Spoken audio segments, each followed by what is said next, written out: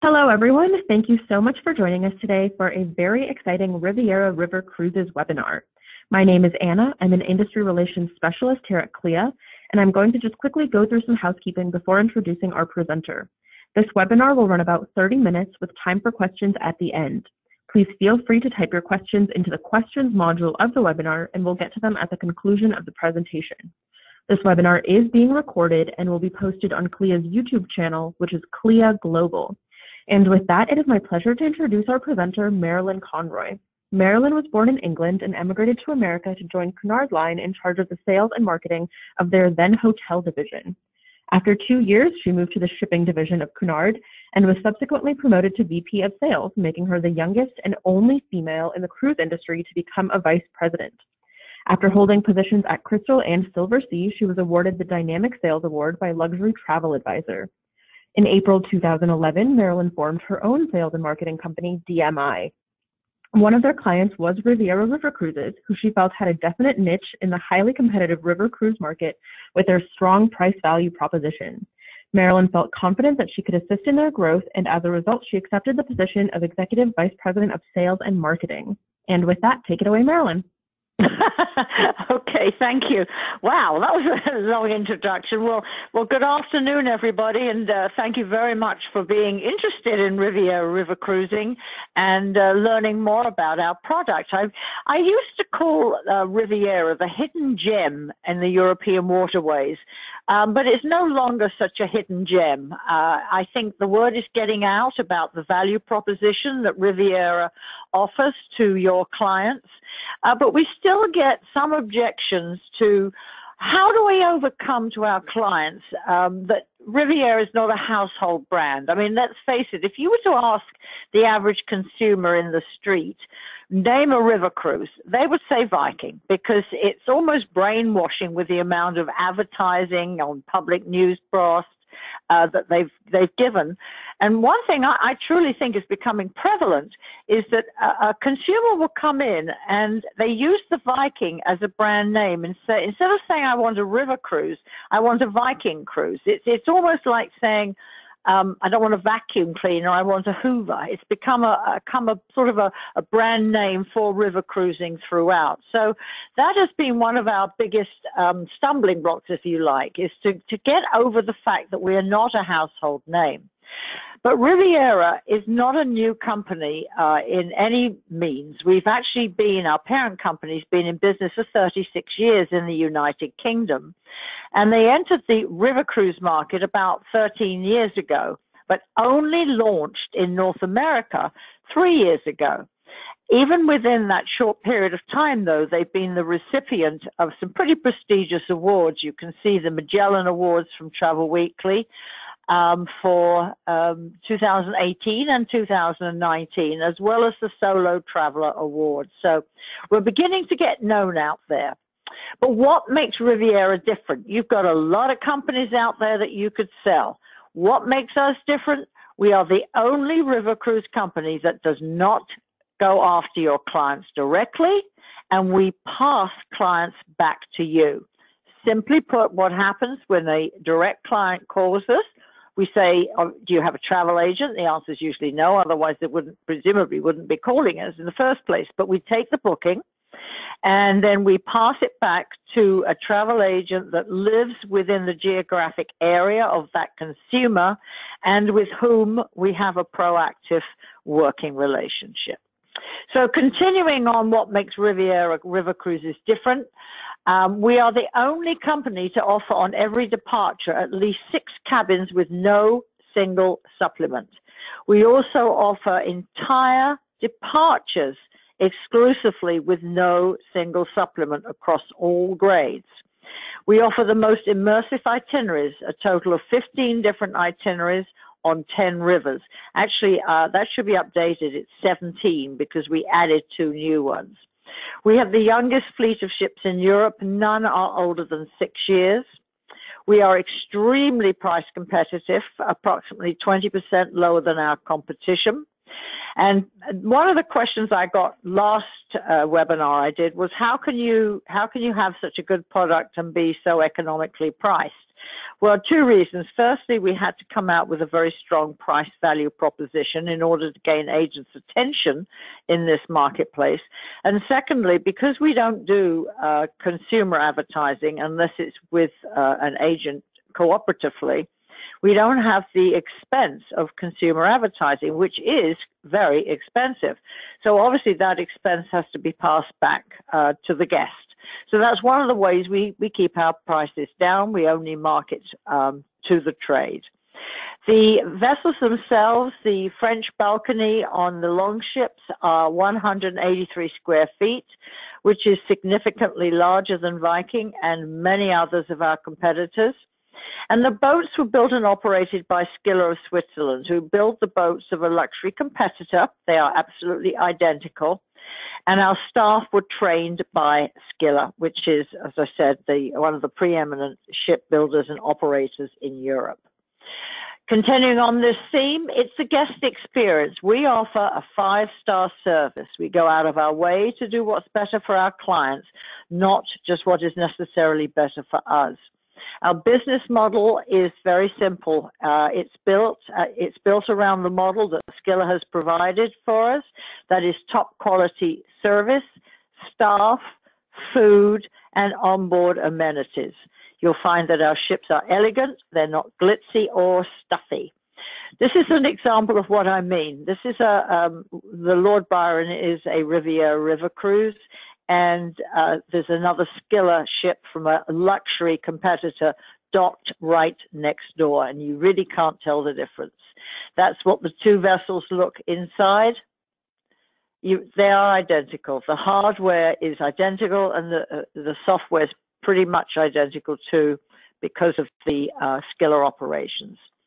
So let's take a look at the fleet of vessels that we have. We currently have a total of 13. And as I said before, majority of them are 3 to 4 years old, but none of them are older than 6 years. This is our new ship this year, the Geoffrey Chaucer. There she is being built and obviously now sailing. Beautiful vessel. We take here on this ship 169 guests. Now, if you were to take a look at some of our competitors, you will see that they would take 190 guests.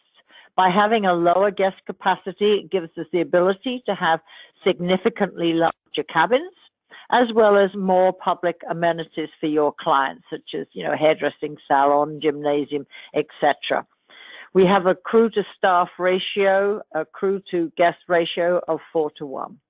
Okay, so that's what you see when you first enter the vessel. And I always call this traditional glam because it's traditional without being stuffy. It's elegant and glamorous, but it's not glitzy. So that's the main lobby area. You can see we have a nicely stocked boutique, a travel desk, concierge, and obviously reception area. And some of the features we have, because we have the extra space, is a massage area or steam room, a beauty salon for manicures, pedicures, and of course hairdressing, a gymnasium. We have more equipment than that. I just happen to like that picture. There you can see the gymnasium, and it is a gymnasium that was built to be a gymnasium. It's not a converted cabin. So this is Panorama Lounge. It's the observation lounge, depending on which ship you're in. It's called something different. Beautiful views, 180 degrees of the river. And here is where we gather for light entertainment in the evening, for lectures, for pre-dinner or after-dinner cocktails. So I kind of call it the heart of the ship or the gathering place. Very nice upper deck. You can see there's a jacuzzi whirlpool. Every vessel has a water element, be it the jacuzzi whirlpool or a plunge pool. And you can see a little golf putting green in the back. The sun deck area is very, very nicely appointed. You can see comfortable wicker chairs there with chaise lounges both in the shade and in the sun. Food is, of course, a very important element on any cruise, and we pride ourselves in having some really excellent chefs at our disposal. And I want to stress here that the company, yes, it's British, but that doesn't mean that the chefs are British, because as I said, we are staffed by CLIA, and all of the crew on board are therefore European. They have to speak English, though. So you can have a German chef, a Swiss chef, a French chef, whatever. Your nationality is going to be, your staff are European. So this is an example of the type of cuisine. It takes its theme from the area that we are traveling in, but you can see it's quite a creative menu. You've got pumpkin soup or bouillabaisse, lamb or some fish here, river perch. We always have available, though, simply grilled chicken or fish. We offer complimentary room service for breakfast across all grades. Now, in every cabin, we also have a coffee and tea maker. So if you want, you can get up first thing in the morning, make your own coffee or tea, then have some room service for breakfast. And if you're still hungry, go down to the restaurant and have a gourmet breakfast. So the dining rooms are all laid out very, very similarly. The only difference, of course, is the decor, the coloring. We have open seating, open dining for breakfast, lunch, and dinner. This means you can come down anytime within a 2-hour period and be served. You don't have to rush in the evening at the stroke of 7, otherwise you'll miss the meal time. It's from 7 to 9, so if you want to come in at 10 to 9, you can and get the same leisurely plated service. We do buffets for breakfast and for lunch. We have the ability to order off a luncheon menu if you don't want to go up and get the buffet yourself. Or for dinner, it's a plated, seated affair, 4-course dinner. Just another view of the dining room. We have also got an alternative restaurant. This is for more intimate dining. It's tables of 2 and 4, holds an average of about 38 guests. There is no surcharge to dine here in the evening. We do require reservations, and lunch is first come, first serve. It's a really nice feature. You can see there it's got like a chef's kitchen where you can actually see the chef preparing your meal, and you can dine under the stars, weather permitting, at the back of the restaurant. It's open air. So we do not include alcoholic beverages. We don't do this because we feel that it should be up to the clients to choose if they want to have alcohol or not. We've got a lot of pushback. Some obviously love the inclusion, some people don't. So in deference to those people who don't drink and who don't want to feel that they're paying for other people's drinks, we don't include the alcoholic beverages. But we do offer a wine and beer and soft drinks unlimited for lunch and dinner for only for a week, $159.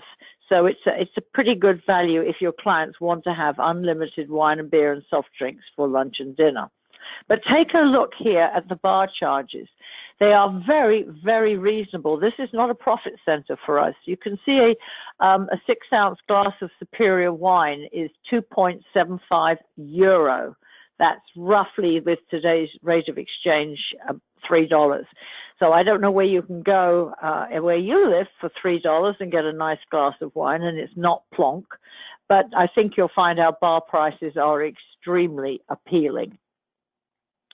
Okay, so the cabins with, we call them river views, which is silly. They're all river views, but with windows. Now, these are the cabins that we offer with no single supplement on every departure. But you can see in reality, they are a double cabin. They're not a single cabin where you're shoved at the back of the boat somewhere. It's a full double cabin that you're giving to your clients with no single supplement. And just an example of what the decor looks like, you can see here. Again, it's modern, but it's not minimalistic. I think they're very nicely appointed accommodations. Some are obviously mini suites. Some just have the French balcony. That's an example of a balcony suite. You can see there's the French balcony and also what I call a sit-out or a walk-out balcony. And you'll find that over 85% of our cabins have the French balcony. The bathrooms are beautiful, very, very spacious, marble, appointed throughout, Crabtree and Evelyn bath products. And you can see the shower, if you wanted to, could actually hold 2 people. It's got a rain shower and a wand shower. And obviously the bathrooms provide terry cloth bathrobes and slippers. So as I said, 85% of the accommodation has the French balcony. So again, the onboard features is a spa or sauna. The Wi-Fi is included. We have a hair and nail salon. We also have a fitness center, a putting green, a plunge pool or a hot tub. French balcony cabins are significantly more spacious.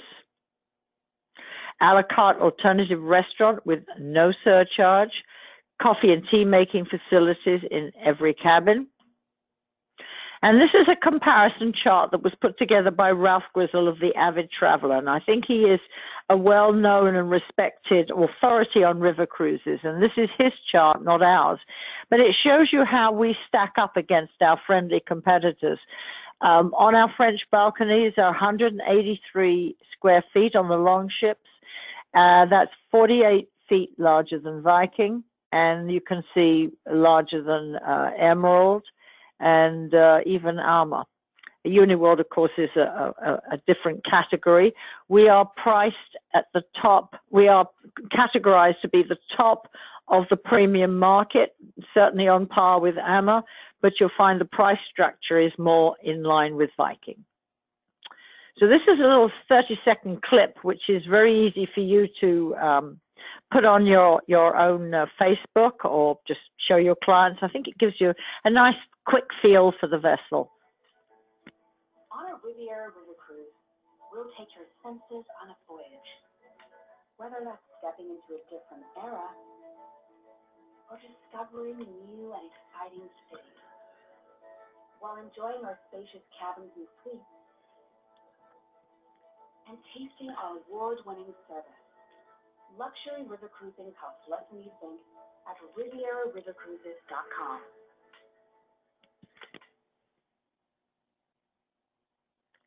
Anyway, language barrier. Well, there isn't a language barrier on Riviera because unlike some of our competition, English is the only language that we speak on board. We only market to the British-speaking to the countries such as United Kingdom, North America, Australia, and New Zealand. But it gives you a very, very cosmopolitan atmosphere on board because, as I said, the staff are all European. We have multicultural clientele. And I think it's rather nice when you're on a European trip that you want to be with Europeans, not just North Americans. I think it gives a nicer dimension to the overall trip. But so therefore you still get the international feel. And as I said before, the staff is mainly from Europe and they are all required to speak English. A misconception with river cruises, nothing to do on board. Well, our average age is now down to 55 plus. 10 years ago, I think the average age in river cruises was probably about 65 plus. But we managed to get the average age down by providing features that would appeal to the younger clientele, such as we have complimentary bicycles, where we encourage clients to go out on their own or as part of a tour if they want, but to go out on their own and explore the countryside. We also have the fitness center. We are now offering walking tours with varying degrees of difficulty. We have a nightly piano bar, local entertainment in select ports. We bring the local entertainment on board. We have a disc jockey, a ship cruise show, and also our concierge will arrange for private tours on an at-cost basis. So in other words, if you wanted to go and get tickets to, say, the Spanish Riding School or a certain museum, you would go to our concierge and say, listen, I want to see this, this, and this. And they will go out and get you the tickets, and they will only charge you what we are charged. In other words, if the tickets cost €20, that's what you're going to be charged. We include a shore excursion in every port. We design the shore excursions to give you a very good overview of the town or the city, but we like to leave you plenty of time to go out and explore on your own, hence the bicycles, or just to walk into the town and perhaps sit down and observe the people, have a glass of wine, watch the basic culture go by. So that's what we said before. The travel manager is happy to arrange for tickets to museums. It's not a profit center. So as an example, what we do in Vienna, we give you a tour that includes both a motor coach and walking. We always have expert local guides. After the tours, we run shuttle buses into town if necessary. And we are adding additional walking tours to some of our departures next year.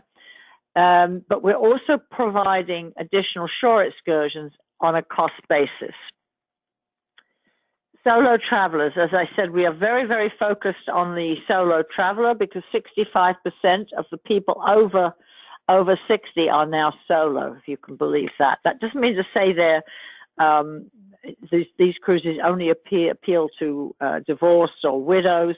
They appeal to people who want to go perhaps with a friend but don't want to share a cabin. So we have, as I said, an average of 5 cabins on every departure exclusively for the solo traveler. And we also have dedicated departures, there's 15 of them in 2020, where there's no single supplement across the entire grade. Now, these no single supplement cruises start at $22.49, and they go to all of our major itineraries. So they go to all the main rivers. They are spread out throughout the year, but right now there's a total of 15 of them, and they do go very, very quickly. So where do we take you? Well, basically, we'll take you everywhere everybody else takes you because there really aren't any new rivers, though we do have a couple of new itineraries. So we take you on the Rhone and the Main and the Dutch waterways, the Danube, the Rhine, the Douro, and the Moselle. But what we do is we modify our cruises to provide your clients with a more immersive itinerary. For instance, the cruise to Provence, we don't go round trip Lyon, we go Lyon to Avignon. And by doing this, it enables you to sail all the way up the river and sail actually into the city of Bonn and visit the wineries in that area. If you were to take a cruise that was round trip Lyon, you wouldn't be able to do that, and you'd have to take an hour-and-a-half bus. So this way you can sail right up into Bonn. On the very popular itinerary is Amsterdam to Basel. A lot of our competition do this. And in reality, the only thing you're going to see of Switzerland is the ride in the bus to the airport. That's because you started in Amsterdam. Once you start in Amsterdam, you have a day and a half transiting a industrial canal where there's absolutely nothing to see unless you like factories. So by starting our cruises in Cologne, which in and of itself is a beautiful city, we gain a day and a half. So that enables us to overnight in Basel and include a full day tour where you actually get to see Lake Lucerne and the Alps. So that's just a couple of ways we've modified our itineraries. Our 14-day Black Sea cruises, they go all the way to the end of the Danube Delta, and that's the 3rd largest World Heritage Site, and it's certainly something worth seeing. 2 new itineraries that we have for this year are round trip Vienna. Even though they're round trip, you'll see, if you can see this map, that we do not duplicate any port. And it's very nice because Vienna is an expensive city. So the first night, the boat serves as a floating hotel. But you can see here, there's no overlapping. You'll go, leaving Vienna, you'll go straight to Krems, all the way up to Regensburg, but you don't duplicate ports on the way back. And the other itinerary that's new for us this year is Seine on Paris, overnighting in Paris, and going down to the Normandy beaches, visiting the American and Canadian beaches. And again, in Paris, the ship serves as a floating hotel. Our sales policy is very user-friendly. We hold bookings for 5 working days. It's 7 if you include the weekend. We ask for a deposit of $400 per person. It is non-refundable for groups and FITs. Final payment is only 13 weeks out, and after 90 days, penalties for cancellations kick in starting at 15%. So Riviera loves groups. We love groups. We give tour conductors on the basis of 1 for 10. The 11th passenger or cabin is complimentary. We have a group desk which will assist you with creating flyers for promotions. We do something that nobody else does. When we give you a group allocation, we actually take the space out of the inventory and we hold it with no deposit for 8 weeks. Because I can't imagine that there's anything more frustrating than you get somebody to agree to do a group with you, and you take your group block out with whomever, and 2 weeks, 3 weeks, 4 weeks later, they say, oh, I'm sorry, that space is now sold out. So we don't do that. We actually take it out of inventory for you. We hold it with no deposit for 8 weeks. Where do you find new business? Well, these are basically tried and true avenues that are very good sources of group business. Fundraising for churches, synagogues, clients who've sailed on ocean liners. This is probably one of the highest areas we get our guests from, new guests from, because there's so much going with the river cruises versus the ocean cruises. Ocean cruises, they've been around a lot longer, and you've got clients who've been there, done that, and want to go somewhere new and really explore the interior of the country. So yes, if you've got a frequent cruiser on an ocean, they could very, very well be an excellent target for a river cruise. Solo ladies groups, it doesn't have to be ladies groups, it could be Kiwanis clubs. It's basically solo travelers who have some kind of a club. Create a meetup group or civic organizations, country clubs, yacht clubs, wineries, wine clubs, garden clubs, obviously empty nesters, friends and families, and senior communities. This is one of the ways that I really like to put together new group business, and that's cross-marketing with another business, such as a wine bar. This wouldn't work if you tried it in a huge liquor store, but if you have a local wine bar, you would go to that wine bar and say, listen, why don't we do a presentation on Riviera? I will invite my clients, you invite your clients, they get cross-pollination if you like, and we'll get Riviera to do a presentation on a specific group departure. And it's very good for both parties because you are exposing their clients to you and vice versa. So both parties should be able to build their business. Anyway, look in your own backyard. What organizations and clubs do you belong to? What about friends? Could you say, come along with me, I'm doing this cruise and let's all get together? Anyway, that's just a couple of ideas. Now, we have obviously a website. We have a travel agency portal. You can use the travel agency portal for online bookings 24/7. They'll give you trip planners. You can see exactly what you're buying and what you're getting. The only thing you don't get is a cabin number, but you will be called back the next business day and given your client's cabin number. I would encourage every counselor to take our online agent academy. That's the sign-in information.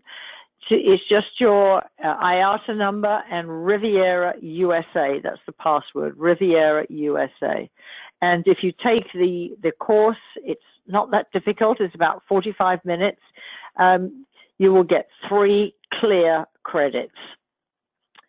Now, only agents who have completed the Riviera Online Training Academy will be eligible to participate in FAM trips.